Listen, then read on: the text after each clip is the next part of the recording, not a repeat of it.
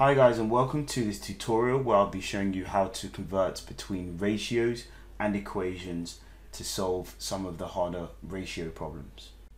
Let's start off with a question. The sign at the pick and mix stand says they charge 5p per gram of sweets.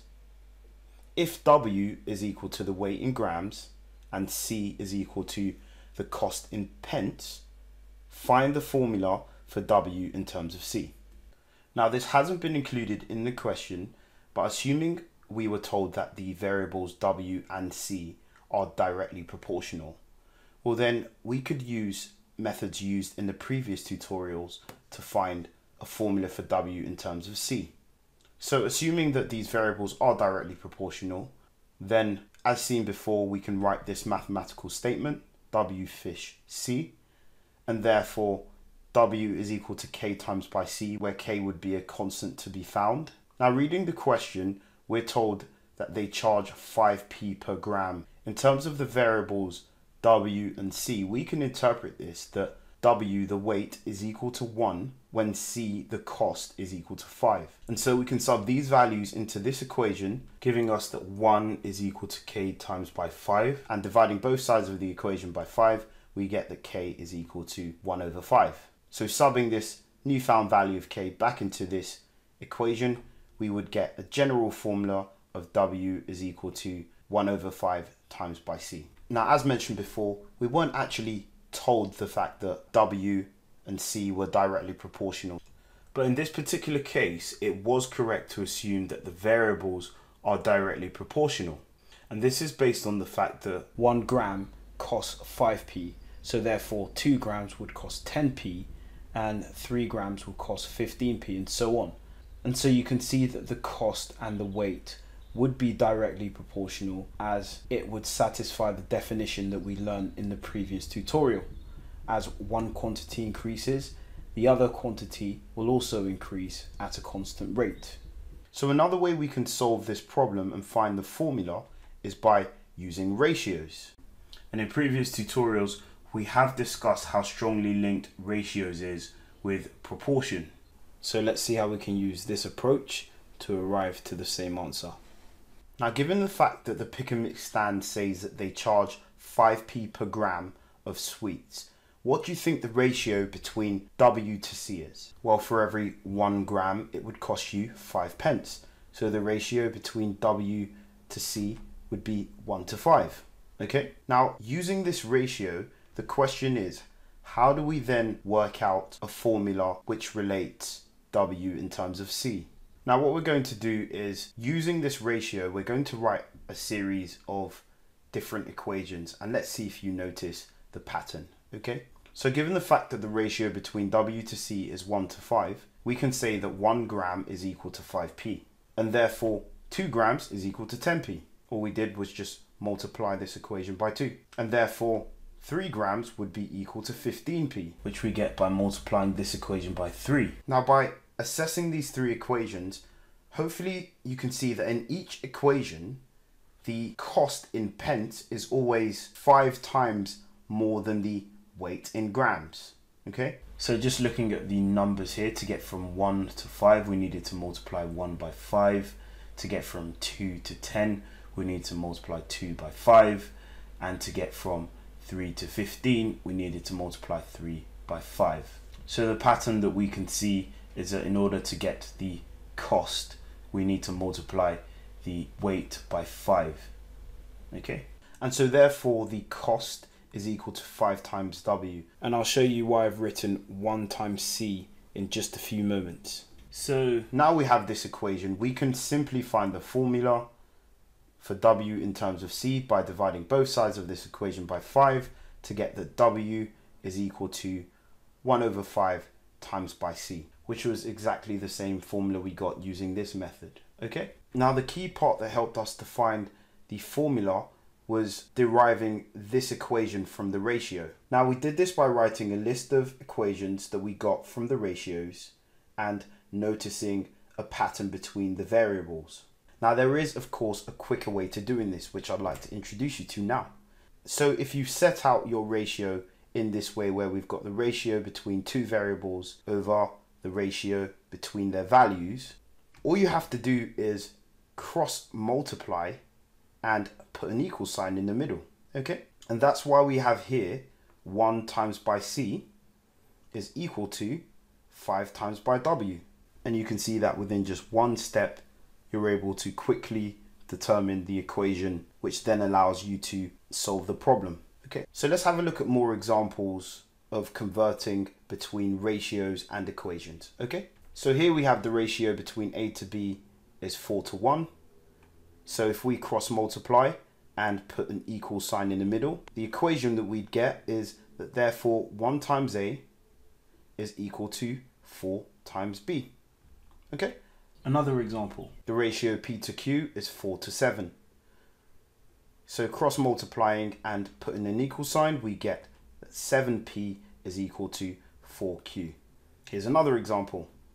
The ratio between X to Y is 2:4. So to get the equivalent equation, we would cross multiply to get that 4X is equal to 2Y. Okay, so let's now use these methods to solve some exam questions. So here we're told that the ratio Y plus X to Y minus X is equivalent to the ratio K to 1. And we're asked to show that Y is equal to X times by K plus 1 divided by K minus 1. So I'll give you a few moments to pause the video to have a go at this one, and when you come back, we'll check out the solution.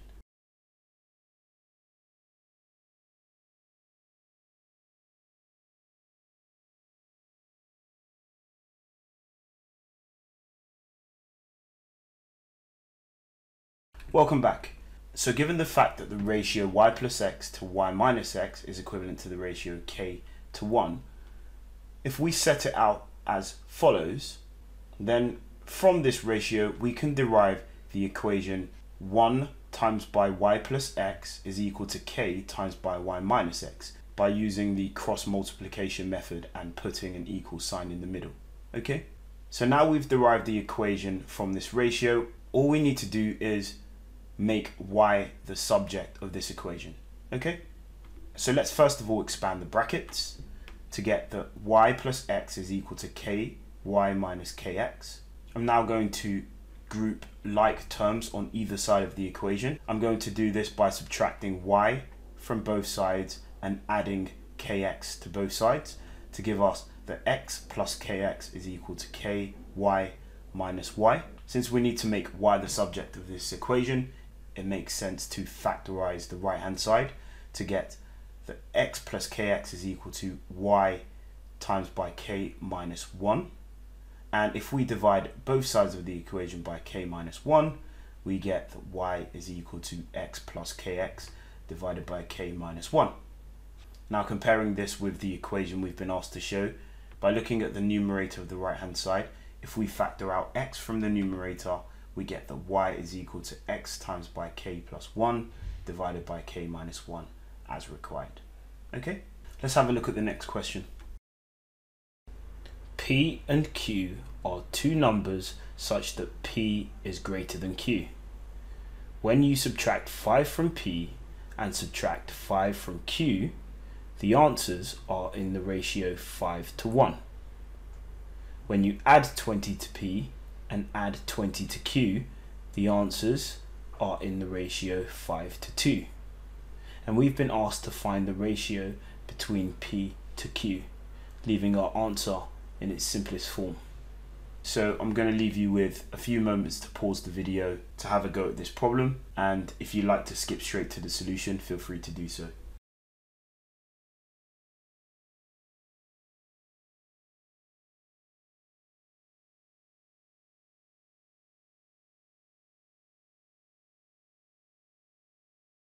Welcome back. Now our goal is to find P and Q using the information given in the question.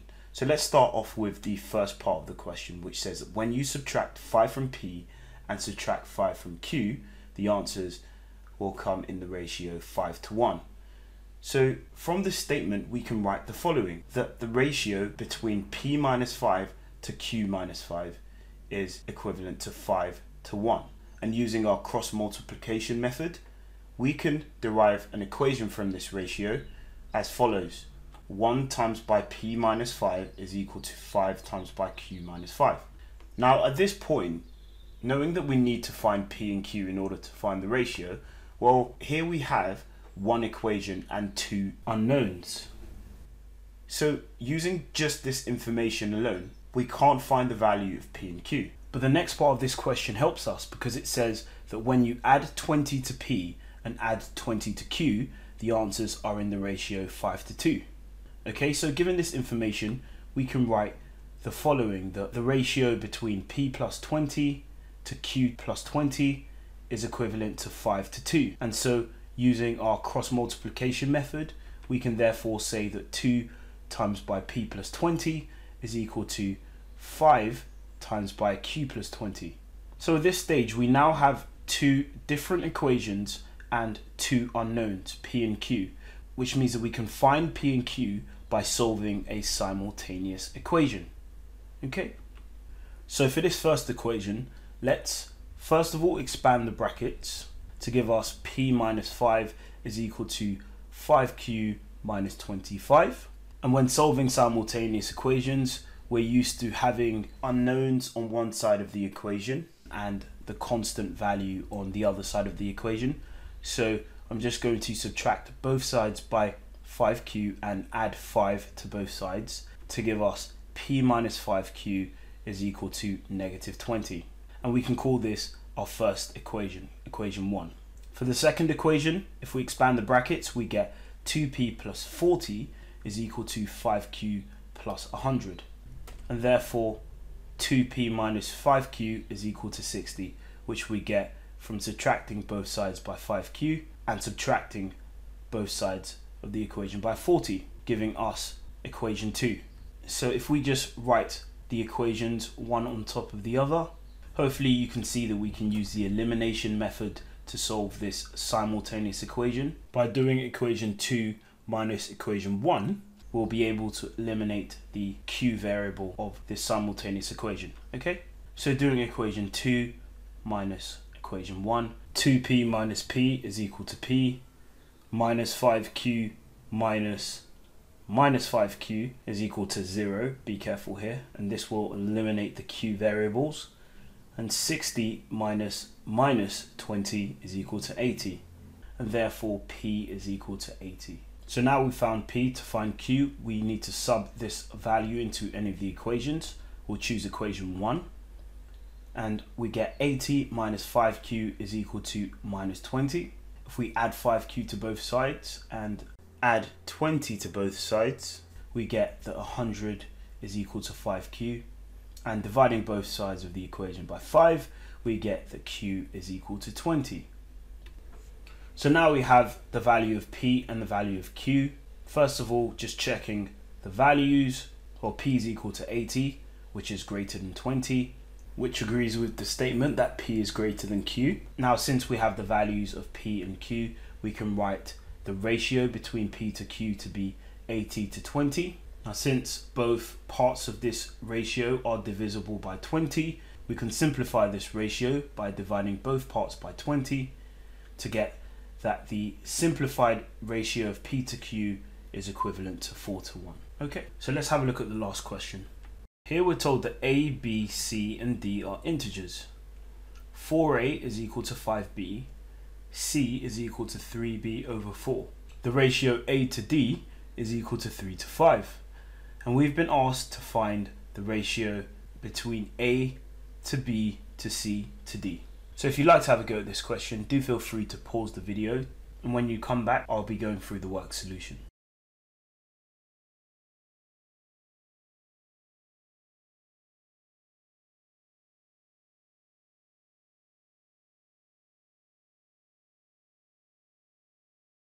Welcome back. So for this question, we've been given some equations and some ratios which contains the integers a, b, c, and d. And what we need to do is use this information to find the ratio a to b to c to d. So we're going to do this question by using this information to work out the ratios between some of these different integers and use those ratios to form the final ratio a to b to c to d.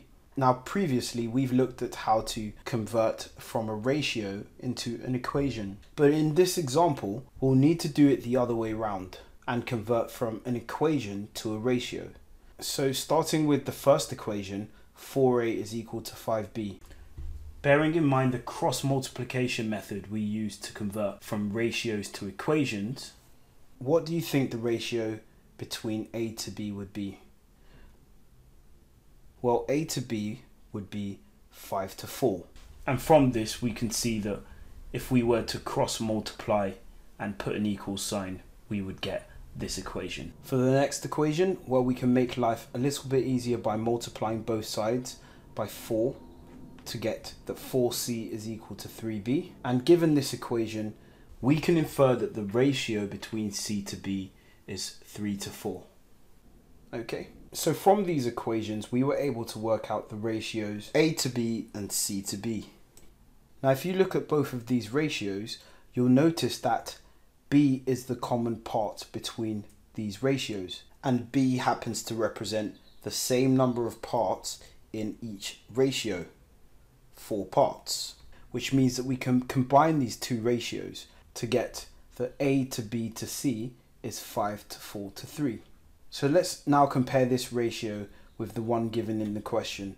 A to d is equivalent to 3 to 5. Comparing these two ratios, you'll see that The common part between the two ratios is a. however, the number of parts of a is different in both ratios. So in order to combine the ratios, we need the same number of parts, and this can be achieved by finding the lowest common multiple between 5 and 3, which is 15. We then need to manipulate the ratios to make sure that the number of parts for a in each ratio is equal to 15. So if we multiply each part of this ratio by 3, we get the following, that a to b to c is equivalent to 15 to 12 to 9. And if we multiply each part of this ratio by 5, we get that the ratio a to d is equivalent to 15 to 25. So by manipulating these ratios, we now have the same number of parts for a in both ratios. And so we can combine the ratios to get the following, that a to b to c to d is 15 to 12 to 9 to 25, which cannot be simplified any further. Okay. So in this tutorial, we've looked at the relationship between direct proportion and ratios. We've also looked at a quick method for converting between ratios and equations, and have used those methods to solve harder ratio problems. So I hope that was useful for you. Keep up the good work, and I'll see you soon. If you like this video, please give us a thumbs up, leave your comments down below, and subscribe to this channel so you'll be the first to know when we release our next videos.